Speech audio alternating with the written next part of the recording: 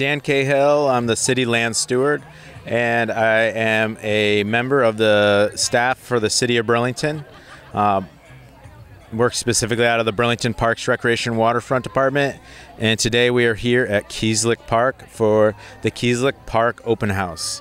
And the intention of this event is to update the community and celebrate with them around a lot of the exciting things that are happening here at this park and at the Redstone Cottage, which is a newly renovated city building, home of the conservation team, and a place of great connection, and we're excited to share this with everybody. So at this event you can learn about the forest ecology and things that are happening here in the forest, some of our work to maintain and support healthy forests in Burlington. You can learn about the expansions of the community garden program here at this site. You can learn about the Burlington Wildways Trail, and also learn about a new multi-use path that's going to be connecting the Cambrian Rise development to the bike path. And an exciting development with that is it'll eventually connect to the Burlington Wildways Trail and make a contiguous 13-mile trail through Burlington from Kieslich Park all the way to Salmon Hole. That's the Lakeview South Community Garden. So is that part of the park? That is part of the park, yep. There are 2 community garden sites here, and we're working to expand them. We're going to be hoping to increase the gardens by about 10 community garden plots for next season, which is really important. The Cambrian Rise development that's being built next door is bringing a lot of new people to this neighborhood, and gardening is one of Burlington and folks in Burlington that are moving to Burlington, that live in Burlington. Gardening is one of their favorite things and most important things for them. So we're excited that that's something we can increase here at the park. So is it possible there would be, besides this today, will there be future events here in the park? And who could apply to use the park? That's a great question. So with the renovation of the Redstone Cottage, there's a community room in that space that can be rented by the public. And it also currently hosts the Burlington Conservation Board meetings the first Monday of the month. So there's already public meetings that occur at this building, and the public can, if you want to do a birthday party here, if you have a small event or a retreat that you want to do with your business or something like that, you can rent out this building for that purpose.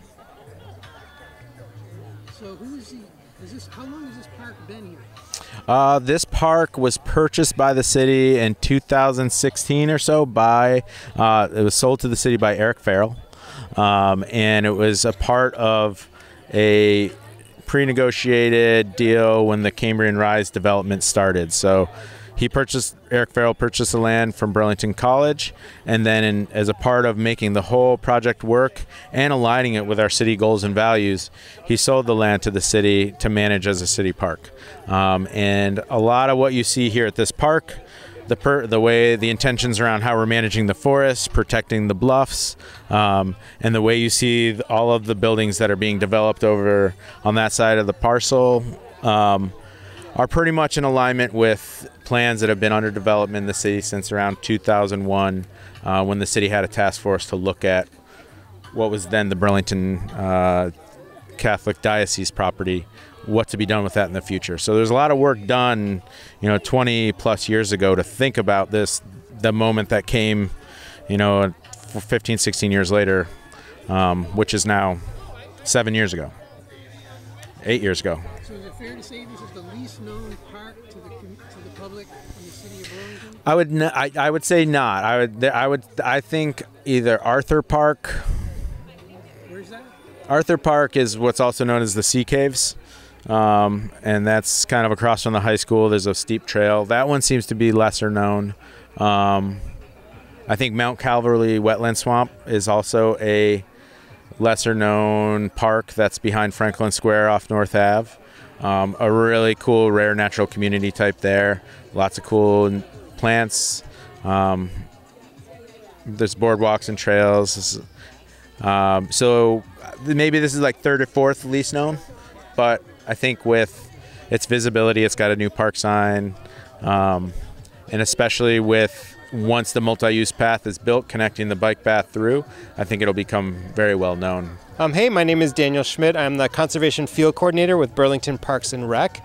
And I'm actually here to talk about the disturbance zones in Kieslich Park. So earlier this winter, we had some wind throw, and it took down several large canopy trees within our forest. And then the neighboring builders, SD Ireland, came through and took those trees out, but also pulled out the root balls of those trees, causing a lot of disturbance in the forest. And so now we're working with them and other partners to actually plant new species of trees within those areas so that we can rejuvenate the forest. And so I have a graphic here that kind of just shows where we've been historically with a full canopy forest to the damage that we saw with trees being toppled and then taken out. This summer, we're actually spending a lot of time pulling invasive species, making sure that those areas that have been disturbed are sort of free of invasives, so that this fall, when we plant new trees, that they'll really have a chance to grow, that they'll be able to thrive, that they'll be healthy trees, and that they won't be taken over by the invasives that we find in a lot of our natural areas. And we've worked with several nurseries, and we've also worked with consultants to put together a planting plan. And so currently we're doing a fall planting of red maples and red oaks. And so we'll have about 80 different trees, bare rootstock trees that we're going to plant, and that will eventually grow up to be tall canopy trees. In the spring, we're also going to plant some B&B, so that's balm burlap white pines. And so those three tree species are kind of historically what you tend to find in this sort of close to the lake, sandy soil, dry condition forests. And so that's what we're planting, and hopefully those will grow up to take this space and turn it into sort of what's now a heavily disturbed zone into native forest. My name's Olivia Wolf, and today we are talking about all of the various planting areas that we manage around Kieslich Park. We have a variety of different types of planting areas, ranging from more traditional garden beds to fruit and berry patches, to a poetry walk, forested areas, and we do a lot of management of invasive species and native plant and habitat management. So that's really what our station is about, is how our team works together to maintain and manage all of these areas in this one property that we have. Hi, my name is Eric Weil. I work for Parks and Recreation on the conservation team as well. And I'm talking with people today about all of the plantings that we're doing in Kieslich Park. We've been working on a big section of woodland area between the sidewalk on North Ave and the entrance to Kieslich Park, and then the trail that connects down to the bike path. We've been working on that section of woodland to remove a whole bunch of plant material, invasive garlic mustard and celandine, and then recently the city arborist crew worked on taking out the Norway maples that were in that section of land also. And we're going to be adding a whole bunch of plants to that, and mostly wildflowers to just carpet that area of woodland that will have lots of variety through the season of blooming, and kind of focused on creating a ground cover layer so that we don't have the invasive species coming back in ideally, but then within that ground cover layer having lots of taller wildflowers that'll bloom later in the season also. One of the upcoming projects is going to be expanding this community garden that's behind me to add more beds to it. There's so many more folks joining the neighborhood with the new development that's come in next to the park, and so like offering more space for neighbors to have plots of the community garden is one of the big projects that'll happen also. My name's Braden DeForge, and I'm the programs coordinator for Burlington Wildways. Burlington Wildways is a partnership of the many of the public-facing landowners in the city, and so that includes Burlington Parks and Rec, the Intervale Center, Rock Point, and the Winooski Valley Park District. And so a lot of what we do is working on collective conservation efforts.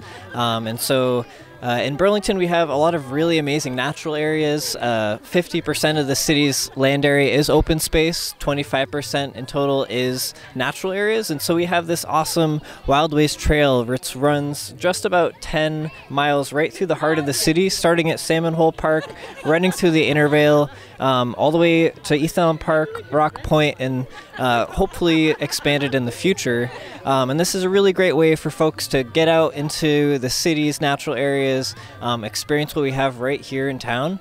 And for folks who are interested in getting involved, we have our volunteer trail stewardship program.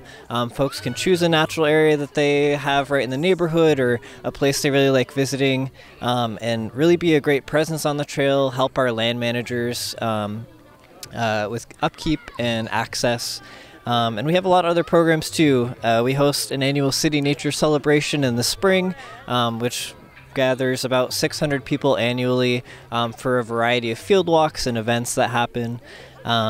We have other programs as well, like Grow Wild right here, where we do native plant and pollinator education. And so we have a website, growwildvt.org, and it's a great resource for residents in the community who are interested in getting more native plants onto the landscape to support our diversity of native bees. And you may have a guess as to how many bees we have in the state. It's up to 350, and so to support all those bees, we want to have a variety of native plants. And so if you're interested, our website has information there. There's a newsletter as well, and we come to events like this right here at Kieslich Park, and you can come learn about these bees yourself.